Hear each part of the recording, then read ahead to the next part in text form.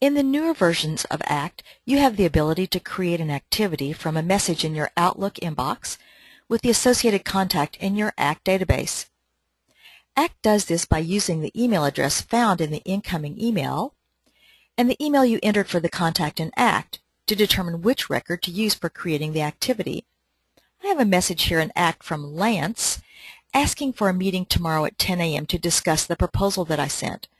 I'll just select the email and click on the Create ACT Activity, the one that looks like the shaking hands, in ACT. Once I click on it, it'll display a Schedule Activity dialog box. Notice that it found Lance's name and has already started the scheduling an meeting with Lance in ACT. Notice also that it took the regarding from the subject line, so it's the same, and the details repeat the entire contents of the email that he sent. Now all I have to do is select tomorrow's date, check to be sure that at 10 a.m. I have something available, which I did, and click OK. Now I can go ahead and delete that email from my inbox.